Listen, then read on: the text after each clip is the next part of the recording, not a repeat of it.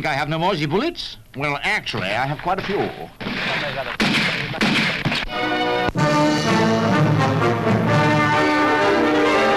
A recent visitor to Moscow was Mr Tom Driberg, on the right, who went there to meet one of the missing diplomats, Guy Burgess.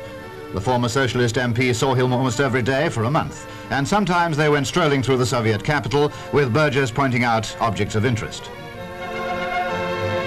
It was in May 1951 that a worldwide sensation was caused by the sudden disappearance of the missing diplomats, as they came to be called.